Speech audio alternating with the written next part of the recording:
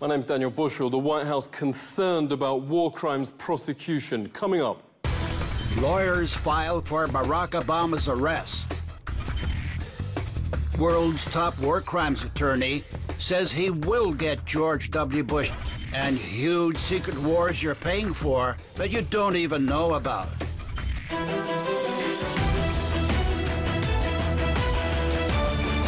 Washington's putting intense and persistent pressure to overturn war crime sentences of other countries' commanders, reveals a top judge at The Hague. Judge Frederick Harhoff says the White House is getting extremely nervous about its own crimes.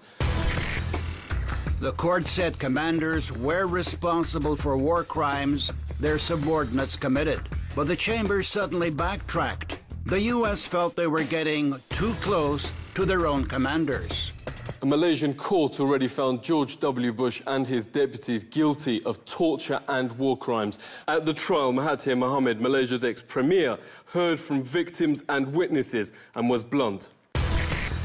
These are basically murderers, and they kill on a large scale. The 8 convicted were John Yoo. Newsweek reports he advised Bush that whole villages can be legally, quote, massacred. The dean of Yale Law School called Jay Bybee's infamous torture memo the most erroneous legal opinion he has ever read.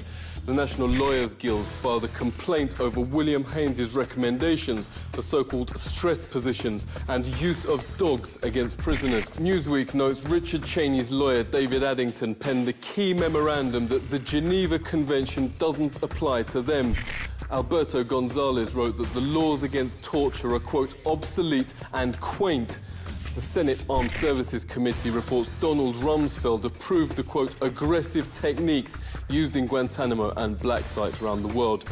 Richard Cheney told the Washington Times he, quote, signed off on the so-called enhanced interrogations. I don't care what the international lawyers say, we're going to kick some said Bush, notes counter-terrorism head Richard Clarke. The world's leading war crimes lawyer was on that prosecution team. Francis Boyle sent President Milosevic to The Hague in 2001. He was the first to bring an Israeli general to court for atrocities against Palestinians. Now, his lawsuits around the world against Bush are cornering him, stopping him from travel. Professor Boyle, thanks a lot for joining us. Will you get Bush and co, even if they stay at home? Bush and the rest of them have been advised by their attorneys not to be traveling around the world. We're going to get them here, too. They killed about 1.5 million Iraqis. As for U.S. service personnel, Bush and the rest of them murdered about 5,000. That's why I think it's going to take longer, because the offenses were so grave and so extreme compared to Milosevic. What's people's reaction to you closing in on him? I think they'll be rejoicing in the streets when they're brought to justice here in America, and perhaps in other places in the world as well. Certainly Iraq, for what they did in Iraq. There's no question about that. I'm sure there'll be parades over there in Iraq when Bush and Cheney are brought to justice. George W. Bush had to cancel his first trip following the admission in autobiography Decision Points that he ordered waterboarding. He shied away from Switzerland after Swiss MPs worked on a warrant for his arrest with New York's Center for Constitutional Rights. CCR senior attorney Catherine Gallagher joins us. Thanks a lot for coming on. Now, the common response is, oh, Bush has contacts, no one can touch him. But you work with lawmakers around the globe. Why is he now cautious of traveling anywhere? The globe is this Convention Against Torture. So most of the globe is an obligation to investigate and punish George Bush. Actually, the Obama team reached out to Switzerland and sought assurances that George Bush wouldn't be prosecuted, and that the Swiss response was, we have an independent prosecutor and an independent judiciary. We can't make that promise to you. Cowboy Republic, the 6 ways the Bush gang has defied the law, lists 200 pages of White House crimes.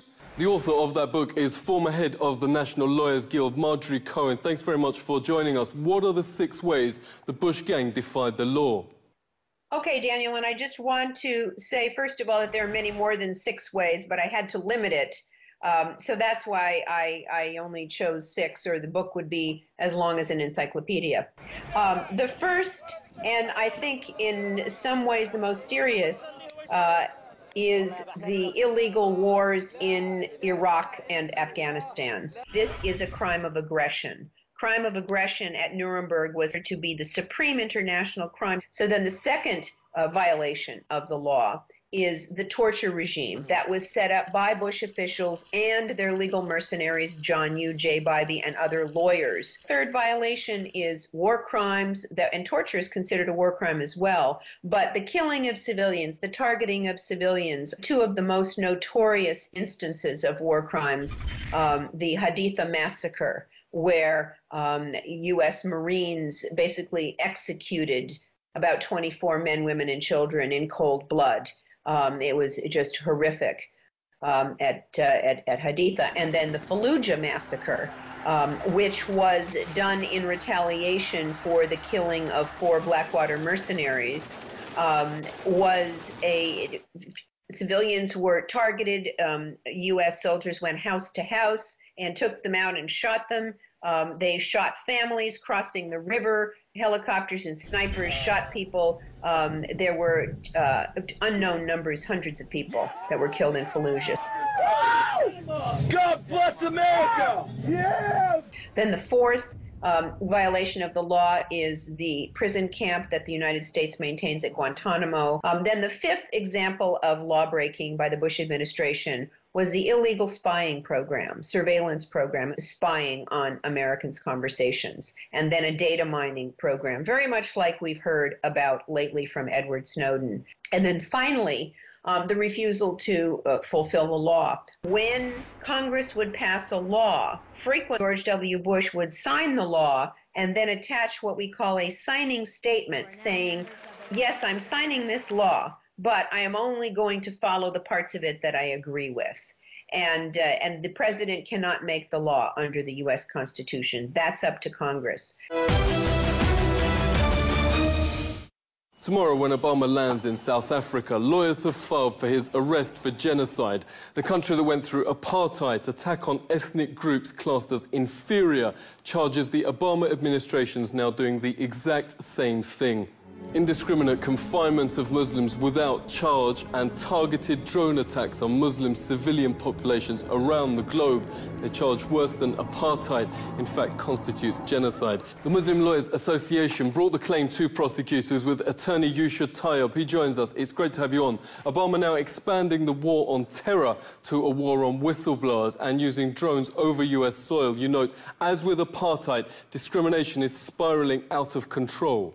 It's a history that our people know, and so it's something we can identify with, and that is particularly pertinent to the South African community because, as you know, pre-94 we had extensive detention without trial in this country, and the comparative to the South African public is you didn't condone it then, why must you allow it to happen on an international basis now? And so this is a genocide, a torture, a perpetuated campaign against people of the Muslim faith. One of the judges in a Pakistani High Court judgment that we've attached to our complaint has declared the drone attacks to be illegal and has asked the UN to investigate it. He seems to want to joke about the drone attacks. He's recorded as having said at one of his balls held in the US that if any person's had designs on his daughters, he's got predator drones.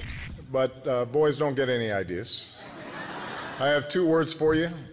Predator drones. You will never see it coming.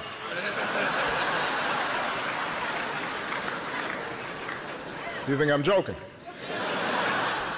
At last week's G8 in Ireland, MP Claire Daly says corporate media should stop pretending Obama's anything but a war criminal. By any serious examination, this man is a war criminal.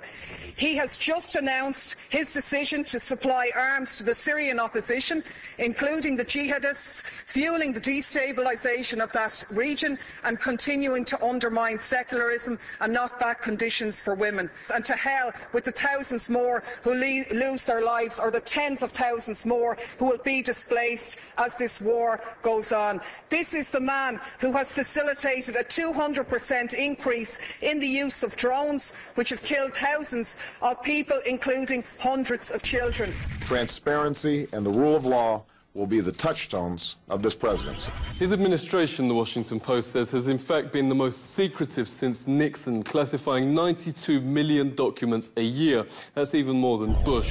Former intelligence officer Scott Rickard is investigating secret, disastrous wars American people are waging in their name and funding and don't even know about. Thanks a lot for joining us. Tell us about those wars and why have they been a disaster? What people don't realize is that there's been a war for 4 years. They fought a war down through Sudan and Ethiopia and into Somalia. And then they tell us in the news that there's been a terrible drought and 250,000 people have died. When in fact, what had happened is that all the food supply and all the water supply was basically wiped out. And so they're left to die in the desert because now they're going and developing the oil fields in this new country created South Sudan.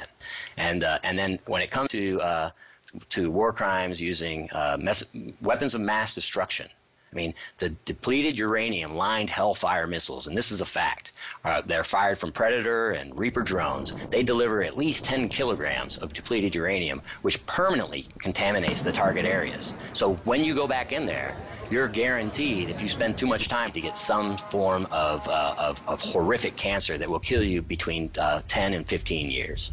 That's how poisonous this stuff is. And we've got a lot of our soldiers around this stuff that are dying, but they don't talk a lot about it. It's like our generation's Agent Orange.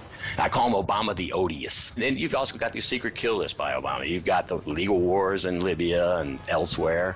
You've got, he started the covert war in Yemen and basically deposed another leader in that country. You've got enormous mercenary presence in Iraq. Sitting presidents are harder to stop. Lawyers say they may have to wait till Obama steps down. Bush and his officials are effectively prisoners in their own country, fearful of arrest if they travel abroad. For the victims of their crimes, that's not punishment enough. This is The Truth Seeker.